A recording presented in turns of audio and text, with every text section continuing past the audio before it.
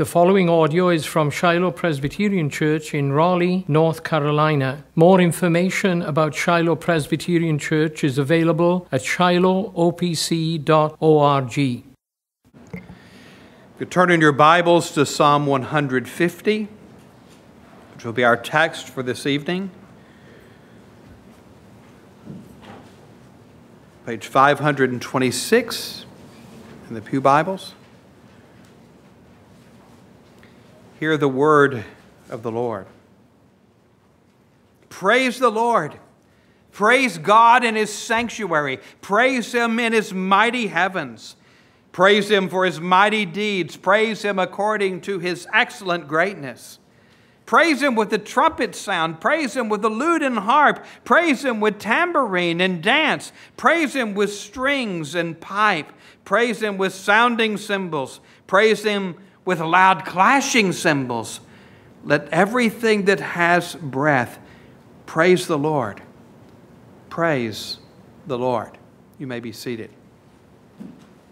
Let's pray. Father, again, we thank you for your word, for the reading and the hearing of it.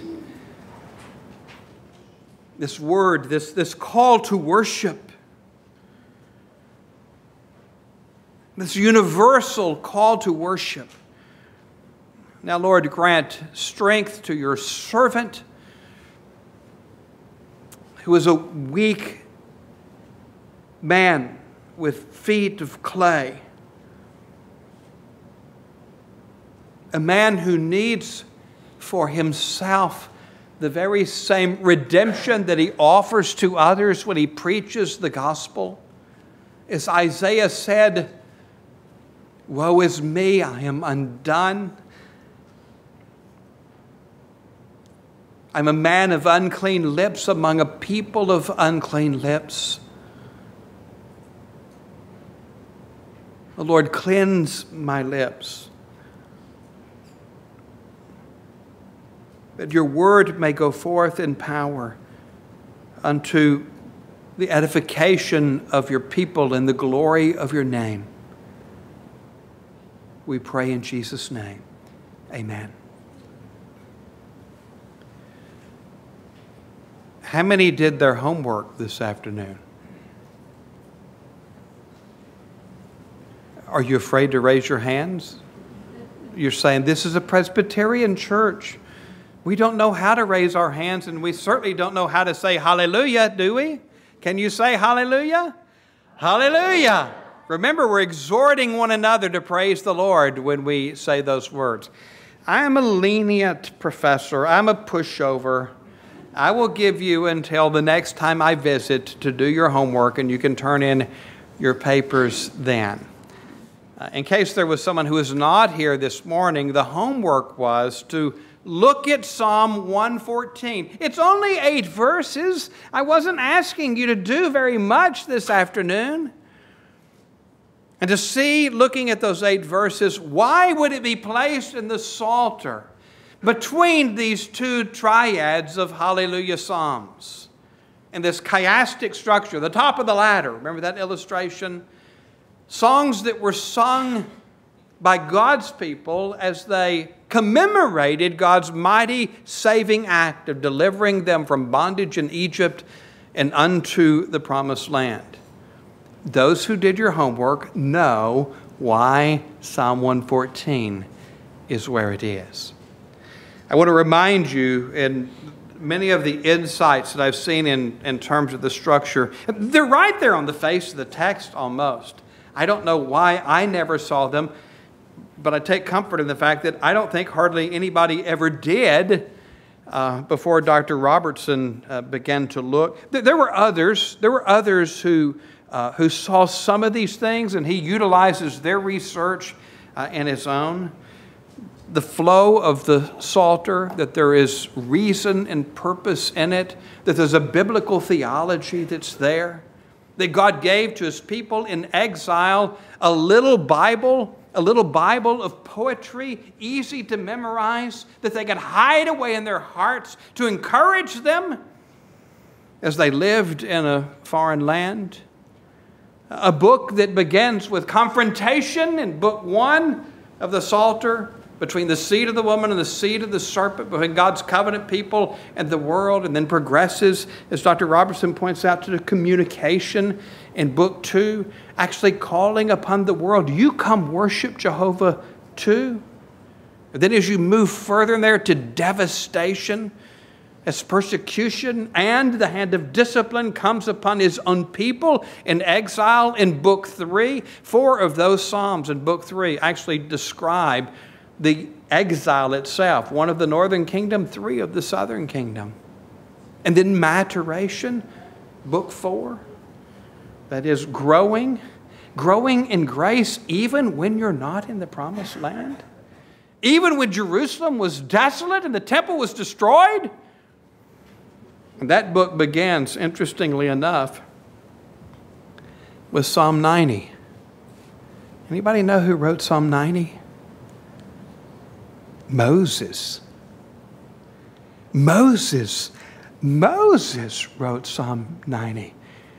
In the wilderness, Lord, thou hast been our dwelling place in all generations. Before ever thou didst form the heavens of the earth, thou art the Lord.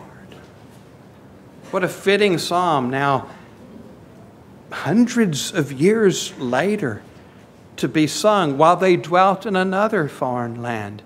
Jerusalem's destroyed, but Lord, thou hast been our dwelling place in all generations.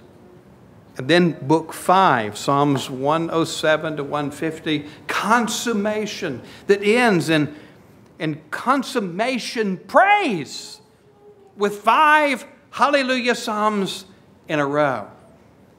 Remember I told you this morning there are 15 hallelujah psalms? Let's see how well you can do.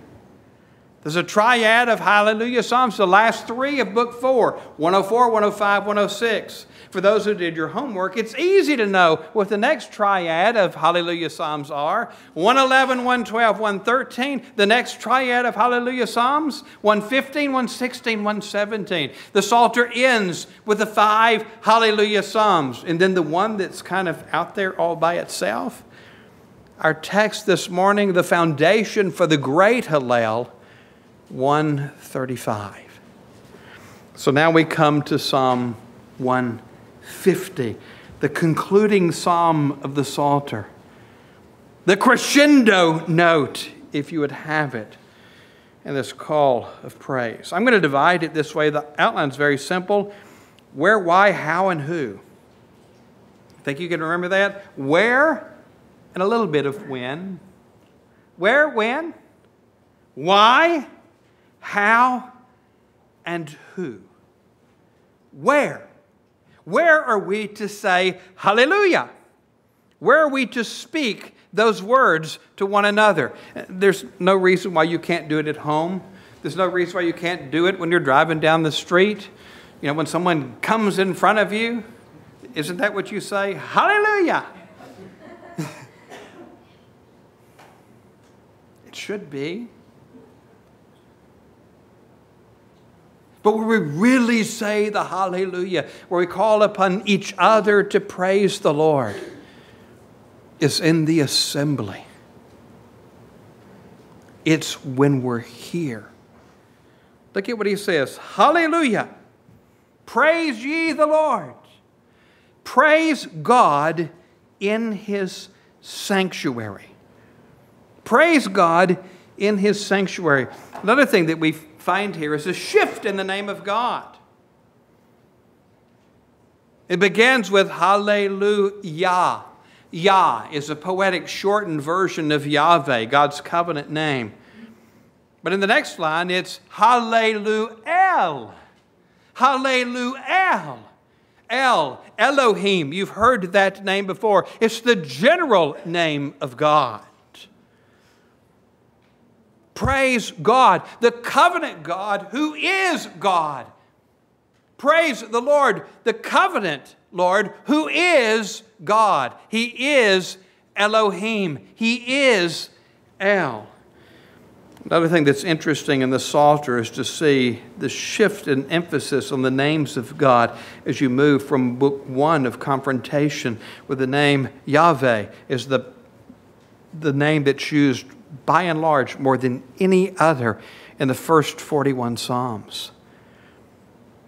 Because that sets off the people of God. It's God's covenant people over against the world. But then as you move from that confrontation to communication, a shift in emphasis, the name of God in Book 2 that is used more than any other name is the name Elohim, the general name of God. You peoples, you nations, you come.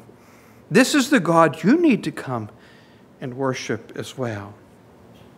Praise God in His sanctuary. Hallelujah in His sanctuary. What is the sanctuary? Well, there are differences of opinion about how to interpret that. Is the sanctuary the most holy place? You know the most holy place? The Holy of Holies. There's the holy place and the most holy place. Remember the veil that divided the holy place from the most holy place?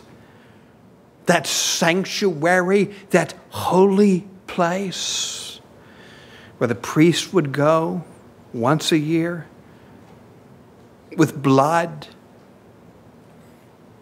with a cord tied to him in case he did something wrong. You know why the cord was tied? That's how they get his dead body out. Is that what's meant by sanctuary here? It is indeed true. Because of the coming of the Lord Jesus Christ and His cross, we have access into the Holy of Holies. Remember what happened when Jesus died on the cross? Remember the earthquake that occurred? Remember that veil? That veil that separated the holy place from the most holy place was rent from top to bottom by God. It's providing access for us to come into that most holy place. Jesus has burst down the doors, opened them wide for us to enter in. Or is sanctuary talking about the temple itself in the Old Covenant? Because under the Old Covenant, they couldn't go into the most holy place, only by their representative, the high priest. It's the temple. That's where the people of God assembled to worship in the various courts. The court of the Gentiles or the court of the nations, where even the uncircumcised could go to pray. Except for when Annas Bazaar was there and they couldn't get in the door. Remember the court of the women, where Jewish women could go? And then the court of Israel, where only circumcised men could go. But they would go, they would gather, and they would say hallelujah at the temple. But the temple is no more. The temple has been destroyed since 70 AD. Jews gather at a wall and wail. But it is no more. Because Jesus has come. When we praise God in the sanctuary, it's here, and no, not this building. I like this building. It's better than a gymnasium. I don't have visions of Tim making a slam dunk when I'm preaching.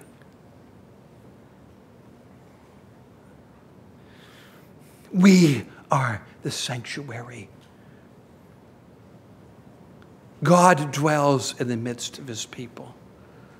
He's here now.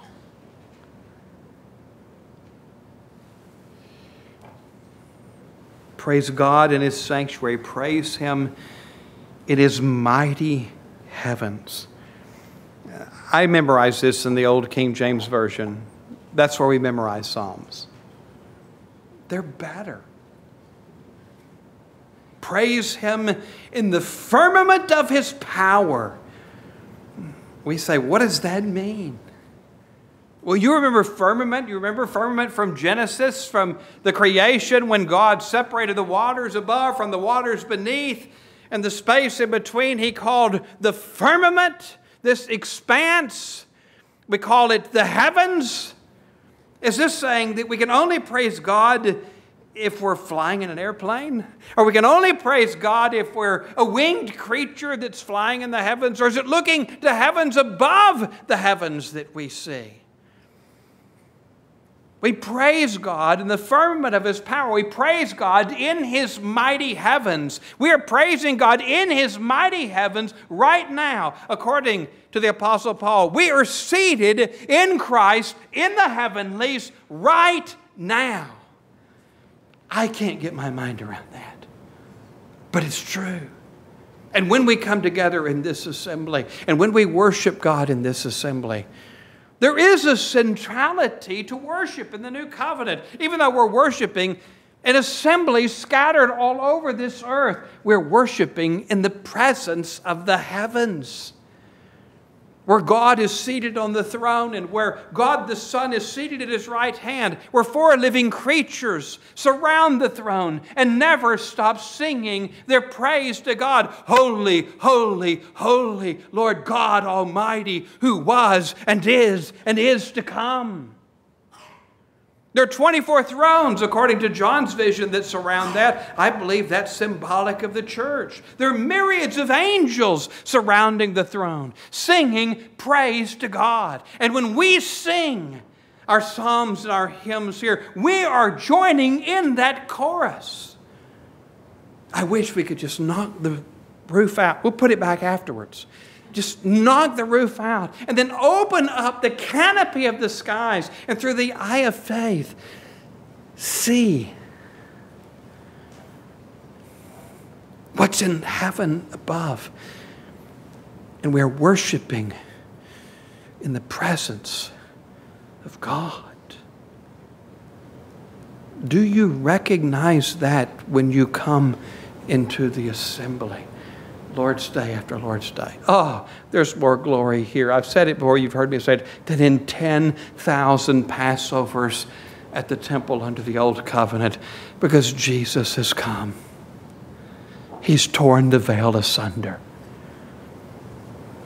There's nothing that keeps us from the presence, from being before the face of the living God.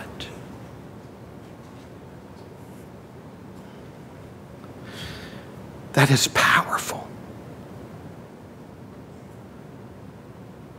Where are we to praise God? In the sanctuary. Where are we to praise Him? In the firmament of His power, in His mighty heavens. And when? In these Lord's Day assemblies in particular. When? Right now. Right now. Why? Why are we to praise Him? Praise Him for His mighty deeds. Again, I like the old King James. Praise Him for His mighty acts, for His works of power, for creation. He spoke, and it came into being. In 6 days, He created the heavens and the earth and all that dwell in them, and He rested the seventh day. Look at creation, and we can't see much of it because we're so tiny. Look at the heavens. They declare the glory of God. The stars cry out, "Look who made me!" You know, the stars also cry out, "I'm named after you." Did you know that? The descendants of Abraham will be numbered as the stars in the sky. If election be true, and the Bible teaches it's true, if God set His affection upon you before He said, "Let there be light," there's a star in heaven that's named after you.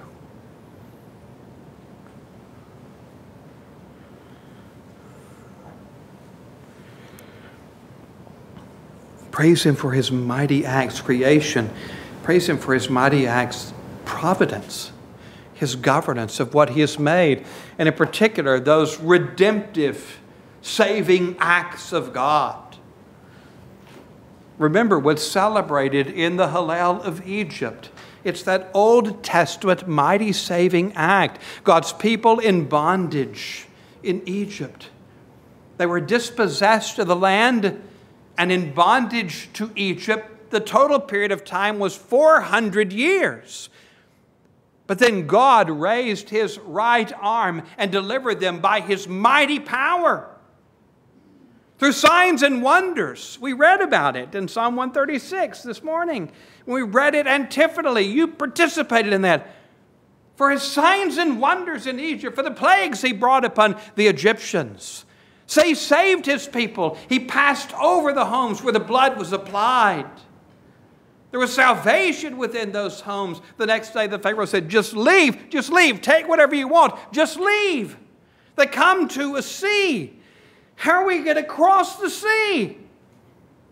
You know, there was something probably just under 1 million people. How are we going to cross the sea? And then Pharaoh's heart's hardened. And here comes Pharaoh's chariots behind them, an army behind them, a sea in front of them. How are they going to get through? And Moses raises his arm, and what happens? The sea parts. And they cross on dry ground. His signs and wonders in Egypt. Praise Him for His mighty acts. Praise Him for His mighty deeds. But all of those great acts in the Old Testament are types and shadows. Oh, they're glorious. They're wonderful. Until you turn the page of history and see what God has in store in His Son, the Lord Jesus Christ, in His incarnation, in His death, in His burial, in His resurrection, and in His ascension, that great, mighty saving act of all mighty saving acts. Your salvation. That makes the Exodus type and a shadow by comparison to what He's done for us in Christ Jesus. How can you not say to each other, hallelujah? How can you not?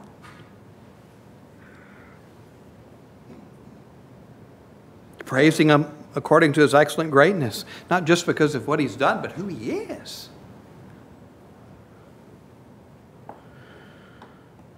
We saw it this morning. Who is God? He's the God who dwells in the heavens. He's the God who made the heavens and the earth. He's the God, what does Psalm 135 say?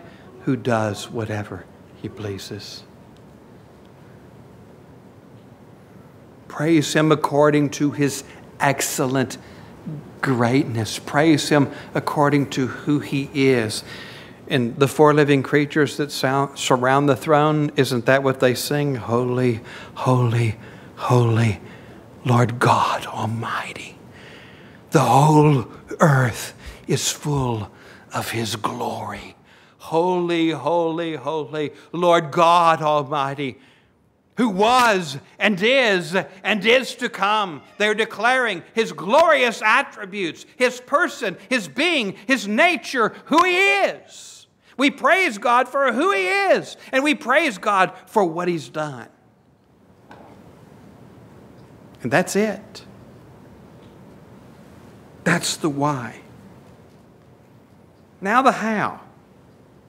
How are we to praise Him? Praise Him with the trumpet sound. Praise Him with the lute and harp. Praise Him with tambourine and dance. Praise Him with strings and pipe. Praise Him with sounding cymbals. Praise Him with loud clashing cymbals. That's how we're to praise the Lord. Who's going to bring the instruments next week?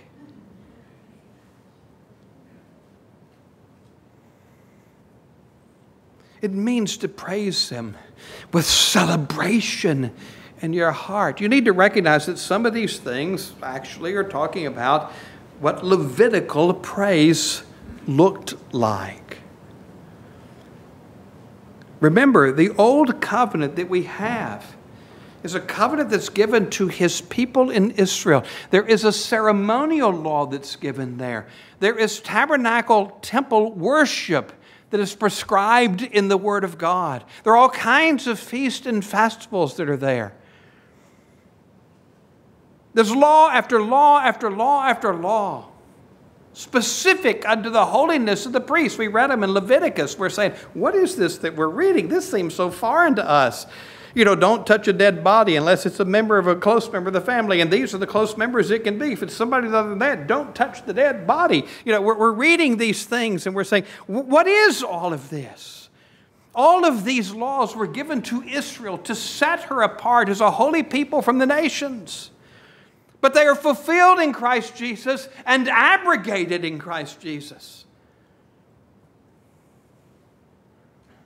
And we see their measure and the spiritual sanctification of the people of God, of the saints, of the holy ones of God. And I am thankful for the abrogation of those laws. We need to recognize that there is, even though in the Old Covenant worship, there's much pomp and ceremony. There's temple or tabernacle first, and specifics of how it was to be built. The same thing later with temple. There are holy artifacts, the Ark of the Covenant that was built. There's the holy furnishings that are in the tabernacle. There's the robes of the priests that are described in minute detail. And the consecration process that's involved for these holy artifacts and for the priests, the holy oil of anointing. All of this that we see in the Old Covenant, feasts and festivals, all are prescribed. But they're types and shadows.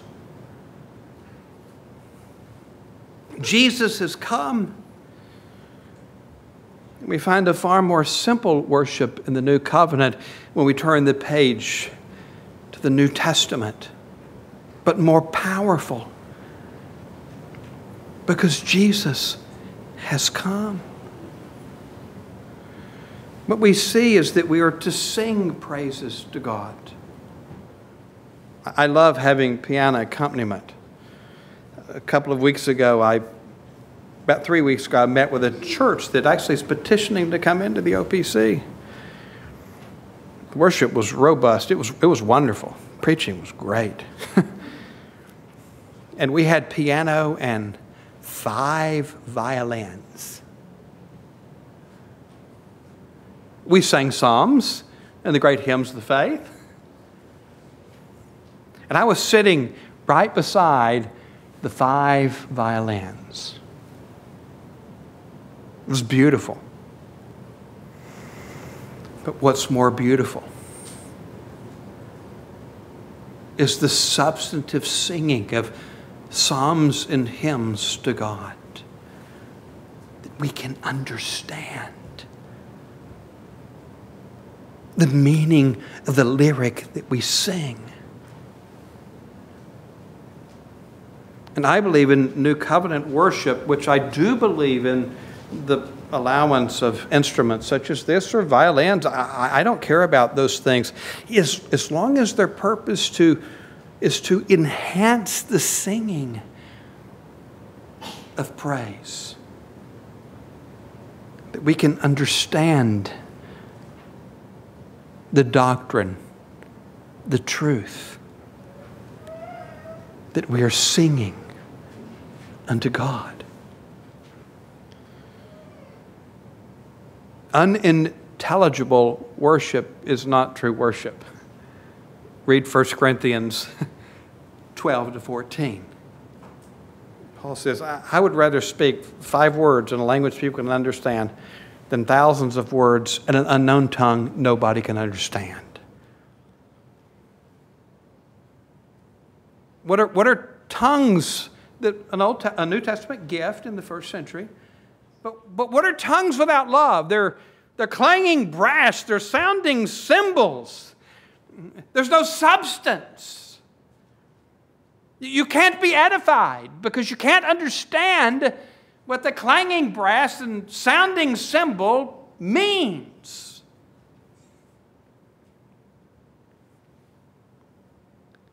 When we sing praise to God, it is intelligible. Whether it be the Psalms themselves, and I love the fact that this congregation sings a lot of Psalms, because God has given us a hymn book. Or whether they be songs of the Lamb, that is faithful expositions of Scripture, written in poetry, written in song, in light of the full revelation of God in Christ Jesus and our hymnody. We understand the lyric. We understand the lyric of the Psalms of the Old Testament. We understand the lyric of the hymns that we sing unto the Lord. And that's what gives rise to the praise and to the celebration. And when we contemplate who God is and what God has done, how can we not celebrate in our worship? Yes, we need to reverence God in our worship. This is where much of the church has it wrong. It's all about celebration, but it's not about we're coming into the presence of a righteous and a holy God who is a consuming fire. Here's the beauty of New Covenant worship. That God who is holy and righteous and a consuming fire, that God that we must fear, that God before whom we fall upon our faces, is your Savior. He is your Father.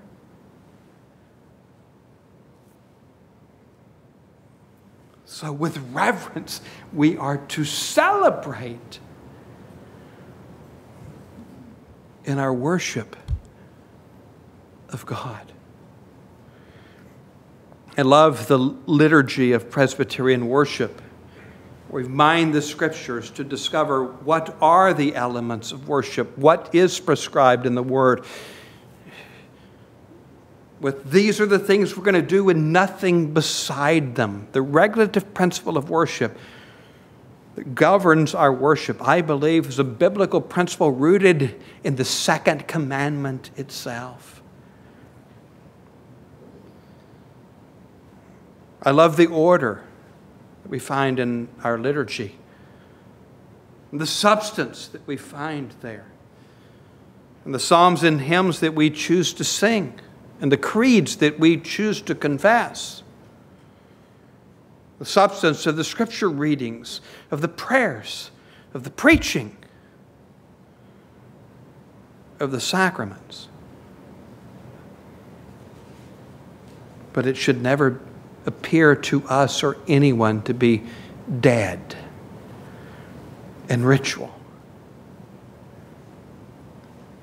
And frankly, people who come and visit here, who come from other traditions which are more celebratory and no real sense of reverence or awe, I don't think when they come in this church that if they judge rightly that they're going to think the worship at Shiloh is dead at all. But robust, alive. Because I think this congregation already understands Psalm 150 before I preach it. And takes these matters seriously. I've been to churches where people are going through the motions. May it never be of this congregation.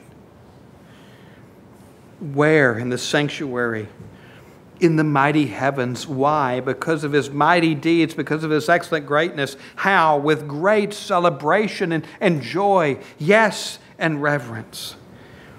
Now, who is to praise the Lord? Verse 6, let everything that hath breath praise the Lord. Let everything that hath breath praise the Lord. You see how we're coming to consummation? That verse is not true. Ooh, that sounded bad, didn't it? It's not yet a fact. Because everything that has breath doesn't praise the Lord. There may be somebody here tonight who's breathing and your heart is far from God and you've not entered into the worship. Unbelievers don't praise the Lord. They curse and blaspheme His name more openly than in any time I could remember in my lifetime today. But the day is coming when everything that hath breath will praise the Lord. He will bow. Of those in heaven, on earth, and under the earth. And every tongue will confess, of those in heaven, on earth, and under the earth, that Jesus Christ is Lord, to the glory of God the Father. Those who are under the earth can no more hide. The day of His coming, they will know who He is. It will not be with joy that they will say Jesus Christ is Lord, but they cannot help but utter it as fact. And they will spend eternity in hell, still recognizing Jesus Christ has been given the name that is above every name. And they will be tormented for their rebellion. But in the new heavens and the new earth, everything that hath breath, everything that hath breath will praise the Lord. I want to turn to Revelation 19. The book of the Revelation to John 19. Remember I told you this morning that hallelujah is only found in one book in the Old Testament. We know which one that one is, the Psalms. You want to know where it's first found in the New Testament? After this, I heard what seemed to be the loud voice of a great multitude in heaven crying out, hallelujah! There it is. Salvation and glory and power belong to our God, for His judgments are true and just. For He has judged the great prostitute who corrupted the earth with her immorality, and has avenged on her the blood of His servants. Once more they cried out, hallelujah! The smoke from her goes up forever and ever. And the 24 elders and the 4 living creatures fell down and worshipped God, who was seated on the throne, saying, Amen, hallelujah. And from the throne came a voice saying, Praise our God, all you His servants, you who fear Him, small and great. Then I heard what seemed to be a voice of a great multitude, like the roar of many waters, and like the sound of mighty peals of thunder, crying out, Hallelujah! For the Lord our God, the Almighty, reigns.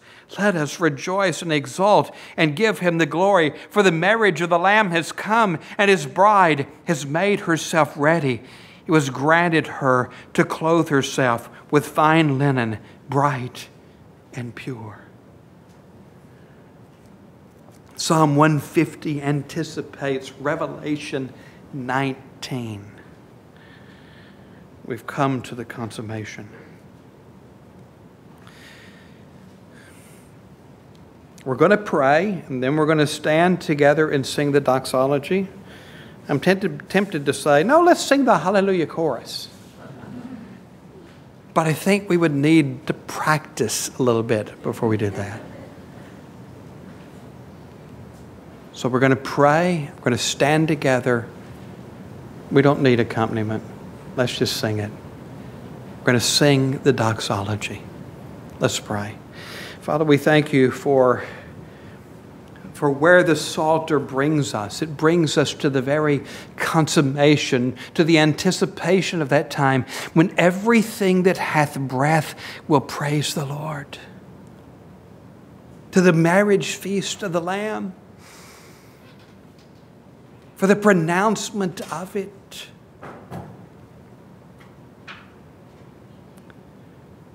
And the singing of hallelujah again.